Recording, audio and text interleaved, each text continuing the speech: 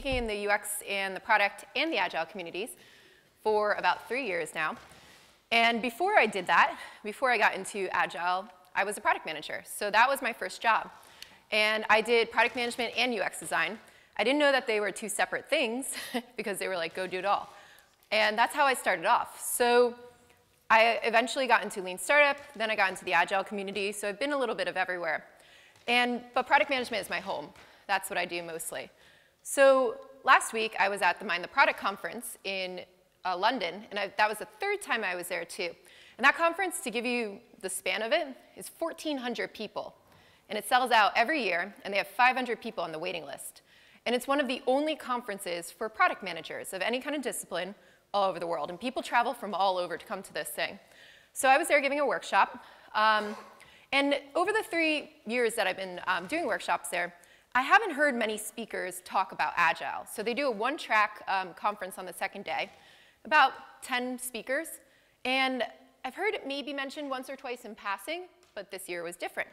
This year, nobody really did a talk on Agile, but one speaker who was very big in the product management community got up there and he said, as an aside, I'm not even going to get into Agile. And the entire audience laughed. And we're like, okay, where is he going with this? So I start listening now. And he goes, oh, okay, fine, I will get into it. I hate Agile. Agile is all about velocity and points, and they don't give a shit about the user. And 1,400 people started applauding. And I sat there and I went, uh-oh, this is a problem. And Jeff Patton was also in the audience with me too. He was also giving a workshop the second day, and he tweeted about this. And a lot of people in the Agile community went, uh-oh, over the tweets. So the thing is that over the last couple of years, I've been working with product managers who've been adopting Agile in all different types of industries. So big companies, small companies, like very large enterprises, 40,000 people, 50,000 people on the technology teams. And I kind of understand where they're coming from. And that's what I want to talk to you about today. I want to talk to you about product management and Agile, some of the problems that I see happening, the things I've observed, some of the things I'm trying as a solution. I don't know all the answers, but I hope this starts a discussion for us of where we're going. So product management is a new thing anymore. When I first started, nobody knew what a product manager was. I would be like, oh, I'm a product manager, and they're like, what's that mean? And I had to explain to them. I never started with my title. I always just gave them an explanation of what I did. But that's different now. And now we have product owners in Agile as well. So no matter what companies I go to, though, I started to see a trend with their Agile development, where they're transitioning. And it seems to me that everybody's kind of doing this safety dance, right? So most of the companies I work with are doing this safety dance. And when I talk about safety dance, too, what do I mean? I mean they're doing a lot of motions and dance moves, but they have no freaking clue why they're doing it. So what happens is people adopt this, and they think everything's wonderful and great, and it's going to make everything better. So they start shipping features faster, which is what it was promised that they would do. And they start piling up. So then the user is like, all right, what do I do with this? So the user is now inundated with like all of these features and all of these products that people are shipping out faster now, but they're a hodgepodge of complexity. And it's because our backlogs pile up, and we just start shipping things out to them, but we're not actually thinking about why we're shipping them, or if this is the right thing to actually ship, or does this actually solve a problem for our users? And that seems to be the trend with a lot of the features and a lot of the products we build, which kind of reminds me of this product, right? That seems, I'm pretty sure like a product owner made this from a backlog, because they were like, what else can we add to a printer? Well, let's put a stapler in there, and a printer, and a scanner, and a faxer, and everything, right? Let's put all the things into this one thing. And the problem is, you don't know how to use it. I've stood in front of this type of machine for about 45 minutes trying to just print something, and I have no freaking clue how to use it.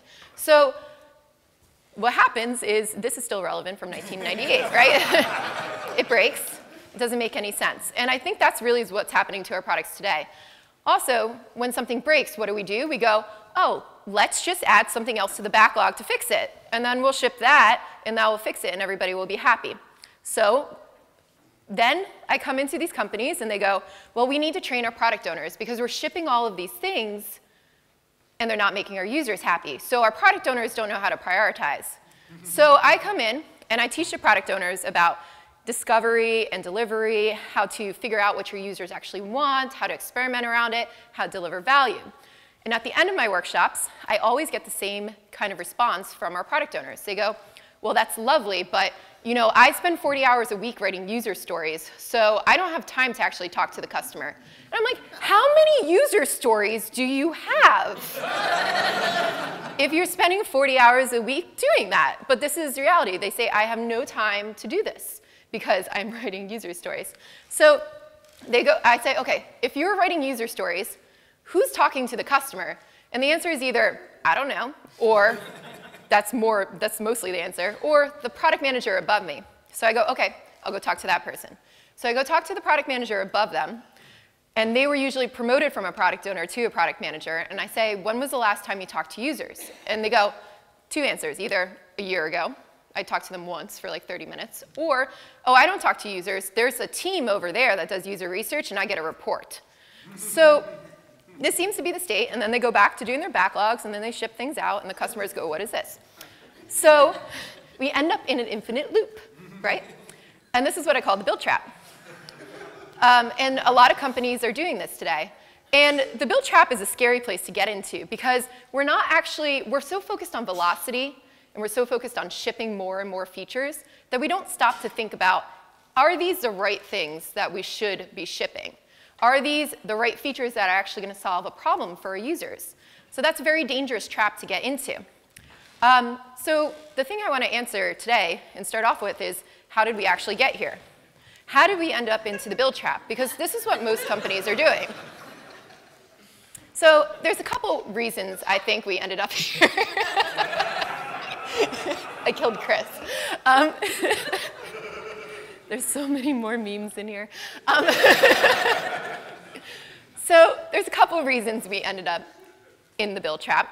But I think one of the things to remember is that Agile processes don't have a brain. So we've adopted Agile. I do love Agile. I like teaching people about Agile.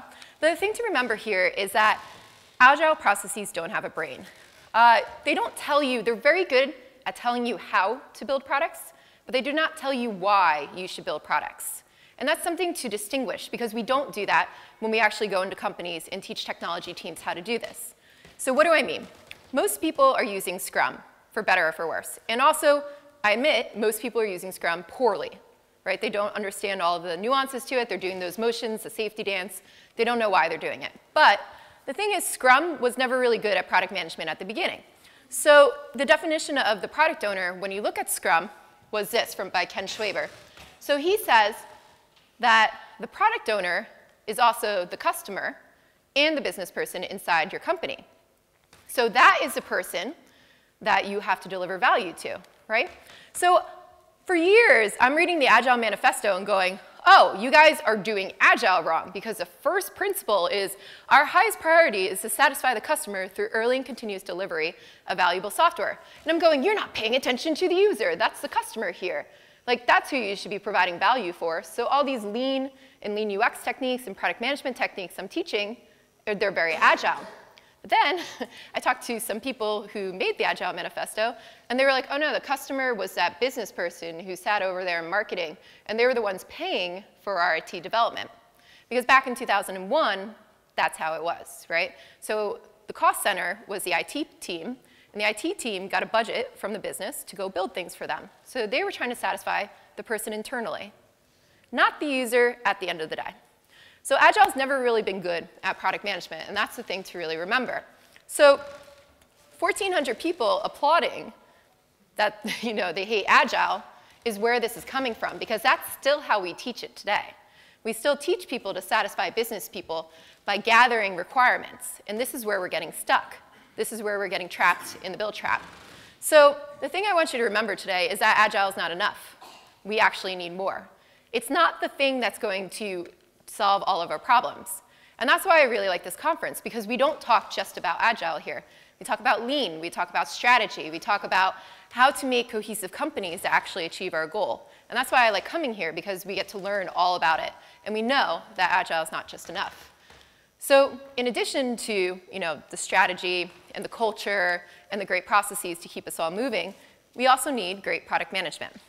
But a lot of people are doing product management wrong. And a lot of companies don't understand what product management is. So I want to talk to you about some of the problems I've observed with product management in these companies and how we can go back and try to start fixing them. So one of the first problems is that we treat product strategy as a plan. So most companies treat product strategy as a plan to execute a certain number of features over a certain number of time. But if you've been in any good strategy talks lately, and there's been tons of them, you'll understand why that's a little wrong. But this is still the way I see it. So one company I was working at, which I'm going to tell you a lot about today, is a food delivery startup. So what they would do is they send you ingredients and recipes to your door in a subscription model, and then you open them up and you cook all those ingredients and make delicious food. So I was helping them out, teaching them product management and coaching Agile on their development teams. And one day we were, we're going towards trying to reach our goal with acquisition, and we're really building all these products. And the CTO, we're not building these products, we're experimenting at this point. The CTO barges into my meeting and he goes, okay, this is all fantastic, but what's your product strategy? And I said, oh, great, well, sit down. Let me explain it to you. This is where we are now. This is where we're trying to go. These are all the experiments we're trying to do to get there. This is what we've learned so far, and these are our next steps. And he goes, that's fantastic, but that's not what I want. I want you to give me a document with your content strategy, and I want you to list out all the fields that you have in there and tell me how they're going to map to the front end of the website. And I want you to deliver this by Friday. And I'm like, I don't know what the answer is to these things yet. Like, we're not done experimenting. But this was his form of a product strategy. And he came from Amazon. So this is also what Amazon thinks is a product strategy as well. So something to keep in mind. So this is the thing. Most companies think that product strategies are a wish list of all the features that we want to build, right? They're the things that we're going to do over the next year. And that's also what our roadmaps look like, right? They're Gantt charts of when we're going to deliver those features. People are still using these in the context, and that doesn't really work. So the thing is that people don't realize that creating great products, you have to deal with uncertainty there. There's so much uncertainty that you have to deal with. Does my user even have this problem? What's the best solution for it? Are we on the right track with the UX? Will they use it? Do I understand all the context about when they're experiencing the problem? There's so many questions that we have to answer before we can even start coding, before we should start coding. And it all starts with trying to figure out how do we make a cohesive plan to actually get there. Not a plan, a cohesive strategy to get there. So product strategy emerges from experimentation. This is how we figure out where we should be going. But it's something that we don't do. So product strategy to me is not a plan. The way I teach it is it's a system. And it's made up of visions, goals, constraints, and where you are now. And we look at that and we try to figure out how does it result in the desired outcomes for our users in our business. So you always have to have users and business balanced, right? If we pay too much attention to our users, we would give them everything for free and our business would suffer, right? But if we pay only attention to the business, our users will go away. So we're always in a careful balance here, trying to get desired outcomes for both our business and our users. That way we both win. So this is what product strategy is. And the best way that I've really found to explain how to do product strategy is through the Unified Field Theory by Bill Constantino and Mike Rother. So Mike and Bill do Toyota Kata. Has anybody heard of Toyota Kata before? Ooh, yay, lots of people. So these are practices that I've been using that I'll walk you through. And they've adapted it from the Toyota process. So Mike has been studying Toyota Kata. He's been studying how Toyota works and how they strategize and experiment around it. And to me, this really clicked when I saw it. I said, this is how we should be making great products here. So the way that this describes it is that we start with our current state, where we are now. We have a challenge, which is our first big goal that we want to reach on our way to our vision.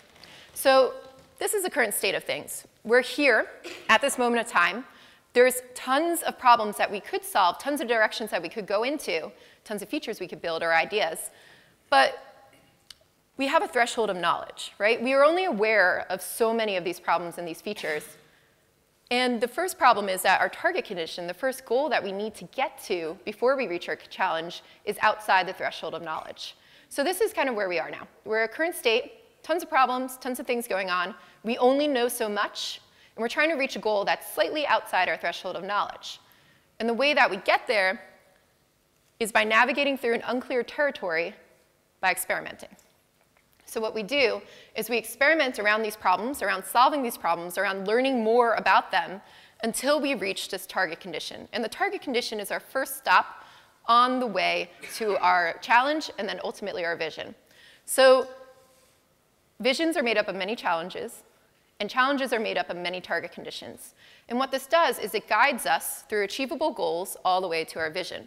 So that vision is some really lofty thing, right? It's something that we're going to try to achieve in 5 years or 10 years' time down the road. Our challenge is something more near term, and our target condition is something very close that we can reach. I'll give you all examples of this in a minute. So what we do is we solve that target condition and we move a step closer to our visions and our goals. So what does this look like in real life? I've been using this thing called a product strategy canvas, where I just made this into some sort of a map and a statement for my teams, where it outlines what we're going to do as a product strategy to actually reach the vision of our companies. So with this product strategy canvas too, we start off on top with the vision, and the vision is set by the leaders of that business line, the CEO, or the person who's really controlling that product that you want to move towards. So the person with the most knowledge on the top. The challenge is set by the middle management, the ones a little bit lower. And then their teams set the target conditions. Their teams go in and try to figure out where should we be going to actually reach that challenge. So the teams set that, and they understand where their current state is, where we are now. So that's how we really make a robust product strategy. So when the guy came in, and the CTO, and he said, what is your product strategy? This is what I tried to explain to him. And ultimately, he wanted me to hand him a document, which I just ignored. And I said, no, we're going to do it this way. And this is how we went to achieve it. So what is your product strategy? For this company, this food delivery startup that was delivering ingredients and recipes, our product strategy at the time looked something like this. In 5 years, this food delivery startup will be a top dinner option for the target markets. So they didn't want to replace you cooking at home or going out to restaurants. They wanted to be that third option that was regularly in your routine. So in their target markets, they wanted to be, Tuesdays and Thursdays that you would order. Maybe you cook Monday and Wednesday, right? And you go out to dinner on the weekends, something like that. They wanted to be in the habitual dinner routine. So our first challenge is the team kind of looked at what do we need to do to become sustainable, right? To become a profitable business, to actually move forward. And acquisition was the big thing on their minds. So they said, really, in order to compete with our competitors, in order to sustain our business and become profitable, we're going to have to double acquisition by the end of 2016. So that's what the leadership team set for the team that I was working with, and we had to figure out how to get there. So we went back. So the leadership team sets this, and I think this is really important. Product leaders are not dictating what features you should be building. They're providing you with a clear set of visions and goals and guardrails. So guardrails are your constraints. Where can you move within? What does our business actually want to accomplish? And then they get out of the way, and they let the teams figure out how to get there. And that's something that we're not doing now, because most product teams come in and they say, go build me a feature, or go build me a product, or I want to launch like this product in this industry, go build it exactly to a T. So this is not good, because it doesn't let the teams actually figure out what's the best solution. They're giving these biased solution ideas and making them go build it. So good product leaders following a good product strategy would do something like this. They would set the vision, the goals, and the guardrails, and then let the teams figure it out. So we had to figure out where our target condition was, and we had tons of ideas like flying at us while we were trying to figure this out. So when I came in, I said, what are you doing right now to try to solve this? And they're saying, well, we understand what the customer problems are, right? The customer problems are that the price is too high, or we just have to rebrand the sign-up funnel, right? It's not in this new beautiful brand that we launched with this new beautiful design, so it's really hard to use. They cannot try it for free. That was a big one. That was a huge one on the marketing team. They're like, if we give out free trials of our product, people will get hooked and they'll start buying it. We should be offering Sign-up gifts. They wanted to put knives into these boxes. This was like the biggest thing that the marketing team wouldn't let me do. And I kept trying to tell them, no, this is not a good idea. They were like, let's just put knives in the boxes. It's like, you can test that. We don't have to build it. Or the photos are not enticing, right? We're going really micro here. Maybe we shouldn't put steak on the homepage because people don't like steak. So these were the list of problems that they had that they were trying to explore. So we really had to figure out what was the real problem, because these are surface problems. These are not really the real problems. So we dug into the data, and we looked at things, and we observed that, you know what? A lot of people are coming to the web page. Like, tons of people are coming to the web page. So it's not that it's not enticing. It's not that our marketing is off. And if we increase marketing dollars, we're not going to get any more people to the website. We've got lots of people landing. But what we found is that they're all dropping off on this one page, the address page. So when they get to the address step, they drop off. So we said, what the real problem is we have to increase our conversion rate. So we don't need to spend more money with marketing. Marketing's fine right now. Something's wrong with our website. Something's wrong with the product that we built to get people onto our platform. We have to figure out what it is. So we set this goal for ourselves, saying we won't have to spend any more money if we can increase that conversion rate. And we compared what our conversion rate was to the industry standards, and it was very low. It was just not where it should be. So we said, let's increase this. Let's try to experiment around this. And that's how we'll try to figure out which way we should go in. What's the right solution for this? So now our product strategy looks something like this. So in 5 years, this food delivery startup will be a top dinner option for our target market. In order to reach our vision, we need to double acquisition by December 2016. Our target condition now, in order to reach our challenge, we first need to increase conversion rate across all platforms by X% by the end of Q2. So we're giving ourselves about 3 months, 4 months to do this. And our current condition is we know what the conversion rates are now. So we measured it. We know where we are. So once we actually have this, we can start using the product kata. So the product kata is a way to systematically experiment towards your target condition. So it's a scientific way to really observe your obstacles standing in the way of you reaching your target condition, experiment to solve them, and then move closer. And what I love about the product kata is that it teaches you to learn, right? So this is just Toyota kata, which I've been using for product management. So that's why it's called the product kata. But what it really focuses on is making sure you learn every step of the way. And that's what's so powerful about it. So how do we actually start using this? Well, we said we know where we are. We have our conversion rate. What's our first obstacle? We said we don't understand why people are leaving. So before this, too, we're doing these experiments before we really had a solid product strategy of where we're going. We're A/B testing photos. We're like changing little messages on the site, and nothing's working. Everybody's still dropping off, right? We had one team actually going to try to rebrand the funnel, against my wishes, to see if that will happen, right? And that took way longer than it should have. They said 2 weeks, and it was 4 months. Yay. And when they launched it, it didn't make a difference, right? And it's because we actually didn't understand why people were leaving, right? Wrong solution, because we didn't understand the problem. So the problem with e-commerce sites like this is that it's really hard to target your customers, to talk to them when they're on this website and you don't know who they are. So we have all these strangers out there trying to land on our site and bailing. We haven't collected anything from them to follow up with them. If you do usability tests, what happens is they come in and they just give you feedback on if you can get through the funnel, but not if you want to get through the funnel. So we had to figure out why people are leaving. I had no idea how to do this. And my developer said, I found this thing called Qualaroo. And what Qualaroo does is it pops up on the page when people are going towards the back button, and it says, what's stopping you? And he put in there, what's stopping you from leaving today? And he said, I could pop this in an hour, and we could see if it works. And I said, I don't know. I don't know if anybody's going to answer that field, but like, this is great. But is it right to put an open field? And he's like, well, I could change it if it doesn't work. And I said, OK, fine. So we put it up there. And within a week, we had 2,000 responses. 2,000 responses. I was wrong. And they weren't what we thought they were from that original brainstorm, right? I want a free gift, or I want to try this for free. No. The biggest problem that we found was people cannot find the menu of what they're going to get in the box, right? That never came up. Never came up in the brainstorm. Second one was what's in the box. Like, what do I get? Third one was finally the price is too high. And that was only 17% of people, right, who were leaving. So that one too, we're thinking maybe it's not the price is too high compared to competitors, maybe they're not our target people, or we're not explaining why our price is higher than competitors. We had organic food compared to everybody else, but that's not really shown on the website. So knowing this, though, we can start to tackle things. Now our obstacle is that people can't find the menu, right? So we tried a couple things to see if we could put the menu where people would be dropping off. And the first experiment we tried was on this sign-up page. So this is where everybody's leaving on the delivery page. We put up here, like, what's on the menu, what's in the first box, how does it work, those types of things, to see if people would click on it. And it helped a little bit, but we realized we're not solving the real problem there, right? So the real problem was that this was the home page, and this is the menu of the home page.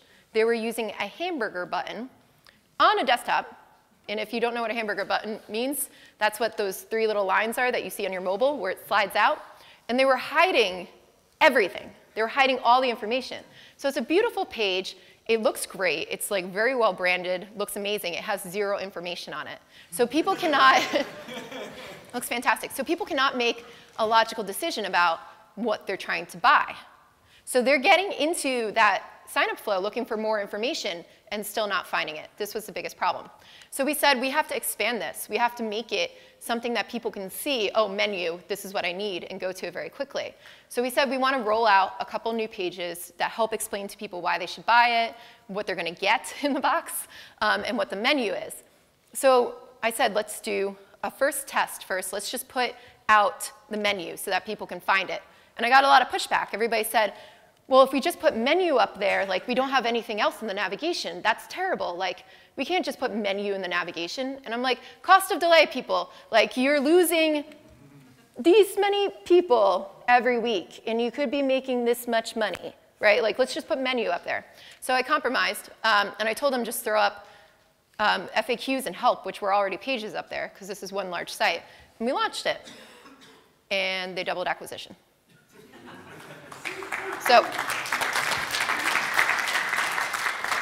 So we increased the conversion rate, hit the target, and then eventually they went back and started rolling out all the other pages and making this a page that kept getting progressively better, right? So we rolled out another page that helped get to a further acquisition target. And this is the only thing that was standing in their way of actually reaching their goals. But they had all these ideas going around that were not going to help them get there. And because they weren't testing those ideas, they couldn't really find out what was the best solution until we did this. So the thing with experimentation, too, is that it didn't take one experiment to get us there. We did a bunch of experiments to get there. And experimentation is hard. Because Amazon has a great statistic that only 1 in 20 experiments actually succeed. So you have to be in there for the long haul. But the thing is, if you're experimenting around the wrong things, you're not learning, right? So you have to, there is no failed experiment if you're learning, and it helps you be actionable with the next thing you do. So you have to make sure that your experiments are actually worthwhile. So the reason that we experiment as well is because it reduces uncertainty. So everything that we learn helps reduce uncertainty around what we should be building. That moves us closer to our goals. And that's really the biggest thing that I want you to take away from this. But the problem now is that experimenting is the new black. Everybody read the Lean Startup, and they decided that they should be experimenting. But they're not really doing it well because they're not learning at the end of the day. They're just doing a lot of experiments out there because they think it's the right thing to do. This is what I call experiment theater. So it's like, look, we're doing all these experiments. We've done 40 of them. Fantastic, you're working, right? And we all take a bow, and we say, ta-da, we did something. And at the end of the day, though, you know, we're very happy, but our users are like, I want a refund. This was not a good show because it did not help me. So at the end of the day here, we're not really helping our users. So this is the next problem. We're measuring success still on outputs rather than outcomes. And you see this a lot in companies. So what happens is we always end up building these features and launching them, but we're not measuring their success because we think that success just means done. It's done, it's out the door, we shipped it, and that's it. We're not actually tying it to the outcomes that we want to achieve for our users. So some of that is a little bit of our fault, because when we go in and we promise agile methods, we're talking about velocity and burn down charts and, ooh, oh no, it did it, okay, and burn down charts and flow. And we're talking about delivering working software, right? So we're talking about delivering a lot, but we're not talking about what that should be doing at the end of the day. So we don't talk about what we should be putting into this machine to get the right things. So that happens, so that causes these managers to micromanage all the features and all the little things that are coming out, but not looking at the big picture of what are we actually achieving here. So we really need to focus on outcomes over outputs if we want to be successful with this. If we want to introduce great product management and good experimentation, if we're not focusing on outcomes and we're only looking at outputs, we're going to fail. So we need to take a shift in actually doing that. And that's what the product strategy canvas really does, too. It helps you actually look at outcomes. So if we're aligning our product strategies around these goals, we're not worried about the features. So this helps us, too, make goals for the people who should be managing it, right? Top line people own the vision. That middle manager, Jim, he should be owning that challenge. He should be judged for success by how much he's doing to try to get people to save more, right? That should be the thing that he really cares about. And the teams should be looking at the target condition, how they're trying to reach that all together.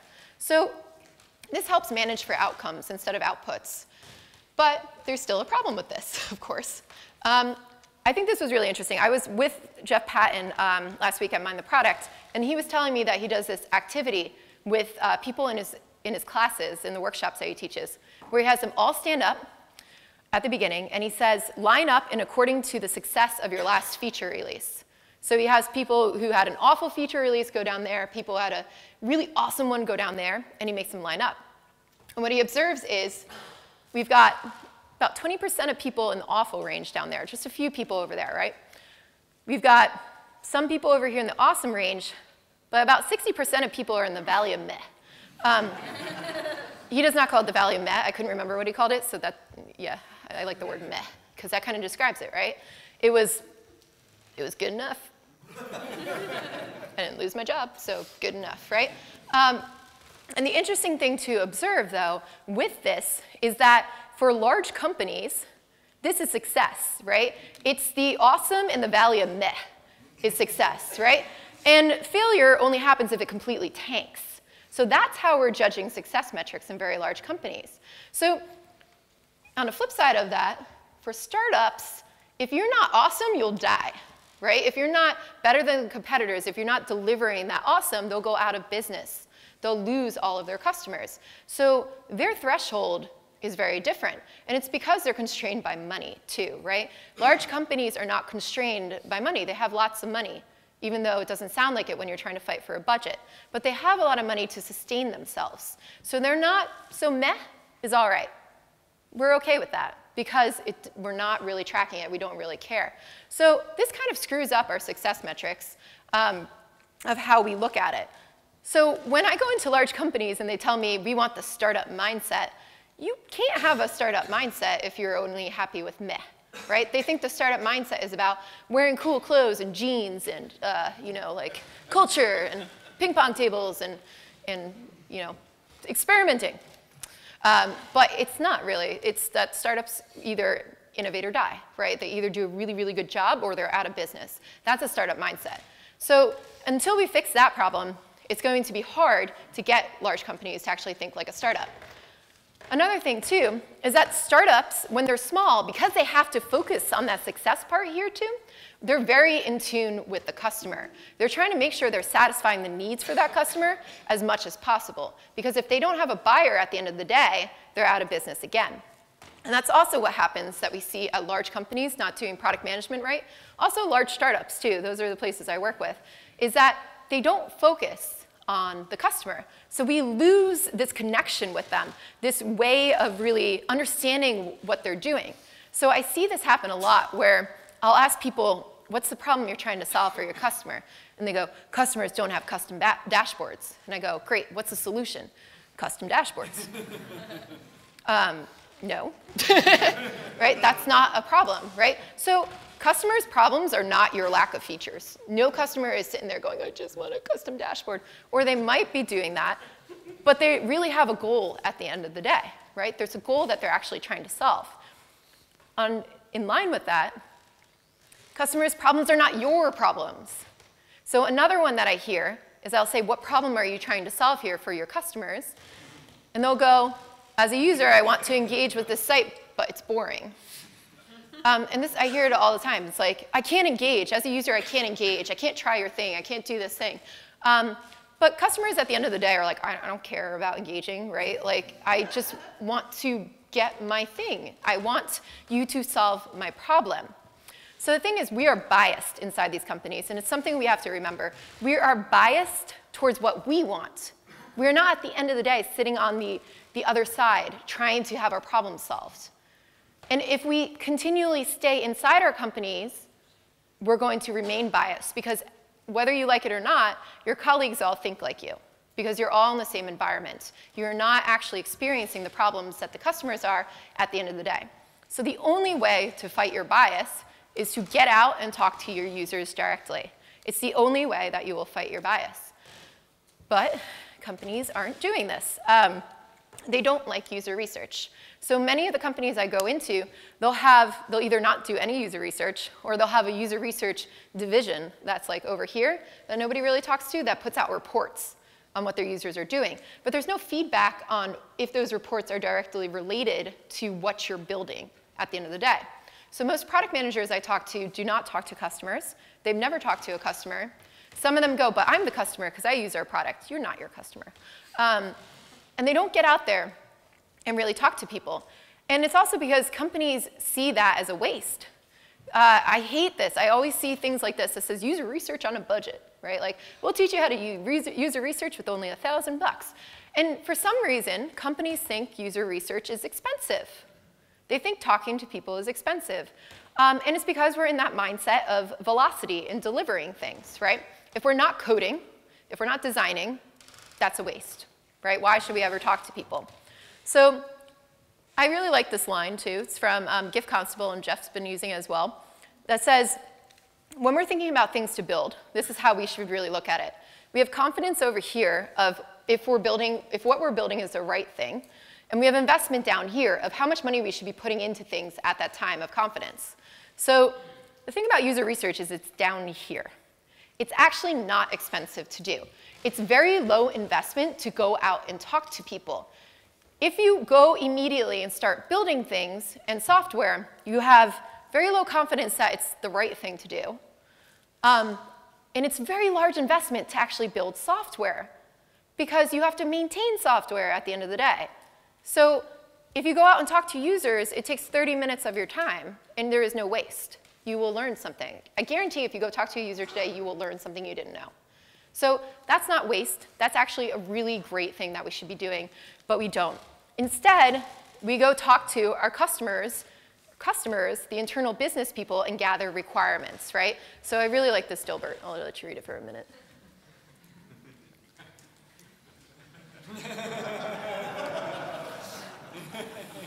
It's funny because it's true.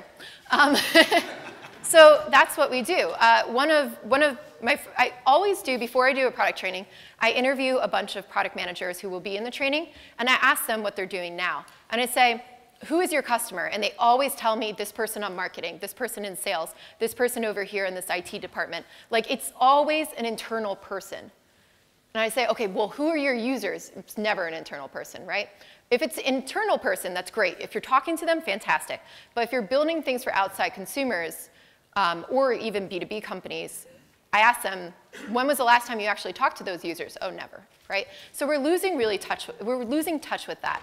So your colleagues are not your customers, unless you're building an internal tool. We have to get outside and actually start talking to our users to understand what we should be building for them. So every time I ever bring this up, though, people go, but Melissa, users don't know what they want. I went to the user, I asked them what they want, I built them that, and they go, this is not what I want. But it's the thing that they told me to build. You're asking the wrong questions, right? So if this is happening to you, you're doing it wrong. Because you should not be asking users, what do you want? You should be trying to understand their problems. You should be trying to empathize with them at the right time so that they're experiencing the problem to understand how to solve it. It's not your user's job to know what they want at the end of the day. It is their job to know what problems they have It's your job to figure out how to solve those problems. It's never your user's job to figure out how to solve the problems. They could do it themselves, right? Why are they paying you? So this is something that we have to remember. If we're going out and doing user research, we're not asking people what they want. We're trying to understand what it is that we can deliver to them. So at the end of the day, too, we talk about value a lot in companies. And we say, like, we're trying to maximize value. We're trying to do this. Solving problems for your users deliver value. Because if you don't have anything to buy, anybody to buy your product at the end of the day, there is no value in your company. Your company has to solve a problem for somebody or something or some industry at the end of the day. So that's really what we should be focusing on, is solving big problems for customers so that we can create big business value. These things are interlinked. They're not separate. There's a lot of companies that actually do this very well. John Deere. I was in Iowa, of all places, a couple of weeks ago. Yeah. And it was a fun conference. But there was a lot of people from John Deere there. And they said, oh, well, we've been, all of our product managers go out to the farms and sit with our users at least once a month. And I was like, holy crap, that's awesome. How long have you been doing that? And they're like, forever. I've been there for 14 years, and they've been doing it for 14 years. It's ingrained in their culture that product owners go out and sit on the farms, and they help them. They put them to work. They're like, this is what we have to do, right? So that they understand what they should be building for their users. Developers go out at least once a year. It's mandatory that they go out at least once a year, but they try to go more often. A lot of them like going more often. They get to really see the people using the things that they build. It's ingrained in their culture that their customers are their highest priority, and they need people to understand it. Disney does this too. Disney sends all their employees to walk around the park all the time. They're like, go out, walk around the park, right? Go see how people are interacting with things, see how they're experiencing it, talk to them, get to know them, try to figure out what we're building for them. So a lot of large companies are doing this. It's not a scary thing, user research. It's valuable. It's something that really helps us, and we can't be afraid to actually talk to our users. So when we talk to our users and we learn more about them, we can discover and learn and feed that into our delivery process. So a lot of times people think delivery and discovery are two separate things, two phases, and we're going to just deliver. We'll discover for a week, and then we'll go into deliver mode for a year. And then maybe we'll discover again later, but probably not. But it's not true. If you really want to make a successful product, this should be a loop. You should be discovering a little bit, delivering a little bit, learning from that, which is another discover phase, right? And putting it back into the next thing you deliver. This needs to be a continuous loop of learning. So it's not two distinct phases. And that's what we have to really try to remember. So let me go back to the beginning. How did we actually get here? So how did we get here? So we're not planning. We're planning. We're not experimenting with our product strategy. We're treating our colleagues as customers. We're focusing internally on our problems and not our customers' problems still. And we're stuck in the build trap. So how did we actually get here? So let's go back to the beginning. How do we get 1,400 product managers to hate Agile, to hate what we're doing?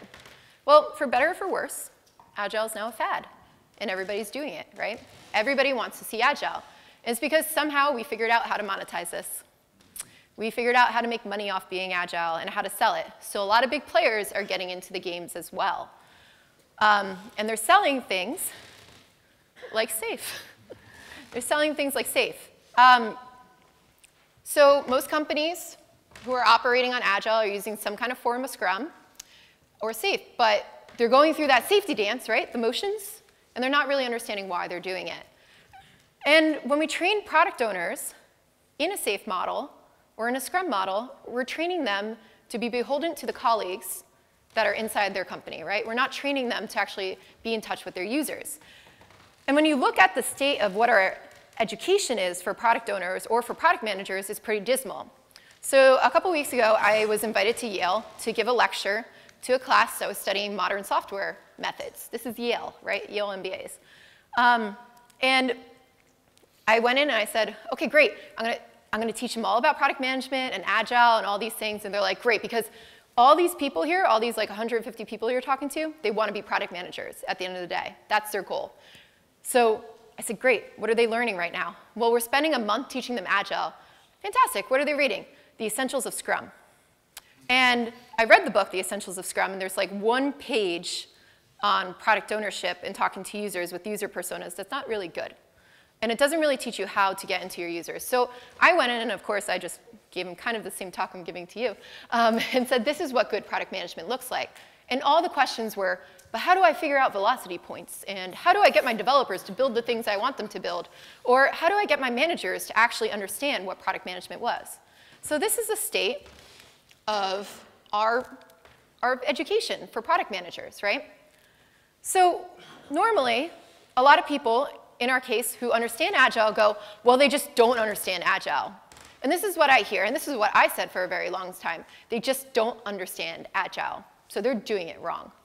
But Agile never really cared about the user at the end of the day anyway. So are they really misunderstanding Agile? And how are we teaching them Agile? So most people have to get certified as a product owner when they work in SAFe or with Scrum or in these large companies. And this is the product owner curriculum. We're going to develop a clear product charter. I studied a bunch of product owner curriculums. Very few of them ever talk about the users at the end of the day. They talk about product charters, grooming the backlog, defining the backlog, applying a methodical approach for prioritizing items, giving a clear view of individual roles, responsibilities, and how they interact, and produce accurate plans for fixed scope. Right? This is how we train product owners. This is what we tell people is how you'll be successful as a product owner in these organizations. And I will tell you, these are the only people who have a say over what we build, too, because they're getting the plans down. There is nobody above them, usually, who are doing the discovery process to understand their users, because we told them somehow that this is enough. This is enough to build great products. And we see other things popping up. I found this thing, scruminstitute.org. I don't know what it is, but when I searched for product owner curriculums, this was like the second or third result. And they certify you for 29 bucks. And if you fail, you can keep taking it. And their things, benefits, it says, it will help you win projects with your qualified employees. And it will improve employee satisfaction. It will reduce costs by improving your efficiency of teams. It will be your proof of competence for 29 bucks. So whether or not we think this is funny, it exists, right? It actually exists out there. And this is what we're telling people they need to learn when we go in and we train Agile. So this also leads to questions where when I was in Iowa, this came up when we were having an open discussion. It says, do we even need product owners? This legitimately came up from somebody who's pretty well known in this community. Do we even need product owners? And the answer is no. We don't need product owners that do this, right? We don't need product owners that spend 40 hours a week writing user stories. Somebody else can definitely do that. But we do need good product owners. We need good product owners who understand the user and can help deliver value for the user by recognizing that there's uncertainty and taking you through that discovery process. That's what we need to be successful.